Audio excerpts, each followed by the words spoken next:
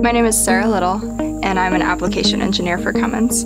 So today we're here testing a Tiffin RV at the National Center for Asphalt Testing in Opelika, Alabama. The reason why we're out here is to do part of the IQA validation for Cummins, which is the Installation Quality Assurance. And that's basically checking that our OEMs are installing our engine and it's going to perform optimally for the end user.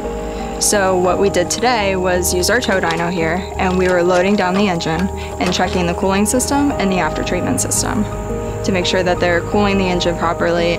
We're bogging down the engine, we're creating resistance, we're putting on a load by locking in our tires and making sure that we're pulling that engine back just like a trailer would pull you back if you were going uphill, and making the engine work.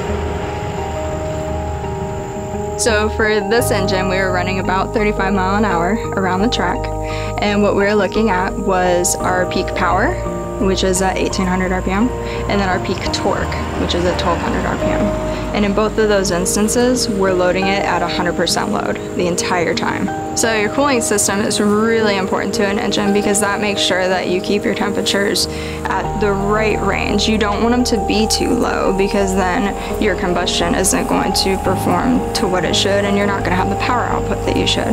But you don't want it to be too high either because then bad things start to happen. So inside, what we're looking at is the temperature system all across the engine.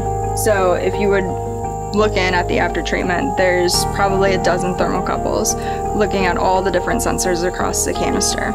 And then on the cooling system, I have thermocouples in the actual pipes. We're instrumenting everything, hooking it up to a data logger, which I run everything inside. And then once we get that 5 minutes of data, I'll sit on my computer for about an hour, crunch the numbers, compare it to our data sheets, make sure everything's up to par with what it should be or within the limits that it should be, and then we give our stamp of approvals for the OEM so that they can go ahead and build as many of these as they want.